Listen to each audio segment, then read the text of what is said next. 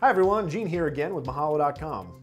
In the same vein as brushes, traditional artists spend a fortune on paint, ink, and just about anything else that can be applied to a canvas. The color panel in Photoshop will save you some money on these products. Here you can create quite literally tens of millions of different colors for your work. Let's take a look. So the first thing I'm going to do here is I'm going to go over here and select an active color. And the active color is just the color that we're working with now with our current brush. So right now it's set to black.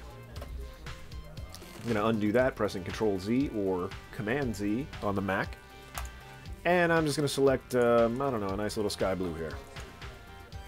Then I'm going to go up to the window menu, and I'm going to make sure that the color panel is checked, and that brings up our color panel.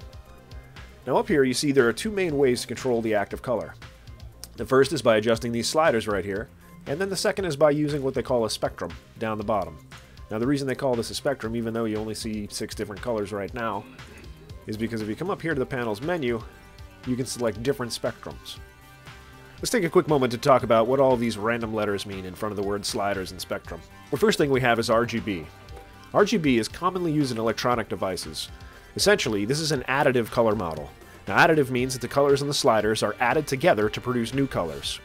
The way that your monitor works is that it projects different intensities of red, green, and blue, and these colors combine in order to create the colors that we see. Cmyk is a subtractive color model. The colors that we see when we're walking around the world are also subtractive. For example, if you're looking at a stop sign, the red background that you see is actually absorbing every single color except for red. Then the red light is reflected back, and that's the color that we see. Cmyk is primarily seen in print. HSB is actually a child of the RGB mode. This is just a different method of producing the RGB spectrum. Instead of using red, green, and blue as our sliders, we're going to use hue, saturation, and brightness. Lab color, on the other hand, is determined by changing lightness and 2 points on a graph, A and B, which represent coordinates. The two main sides of the graph range from blue to red and from blue to green. Lab color was created to more accurately reproduce human vision than the RGB and Cmyk color models. The last option down here at the bottom is the web safe option.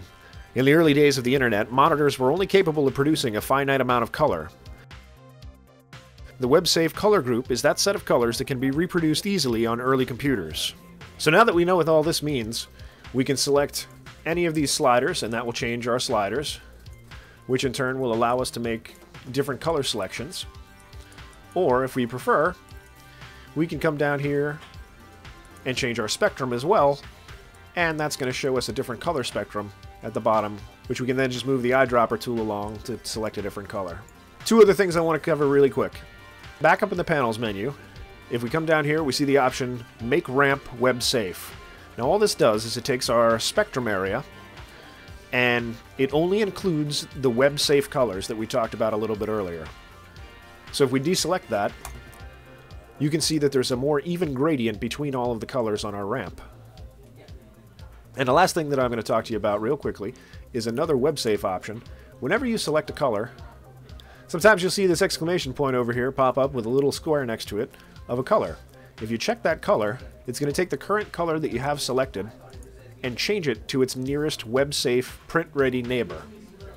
Well, that's all for now. Please remember to comment, rate, and subscribe below. Send any questions that you might have to requests@mahalo.com. Thanks for watching.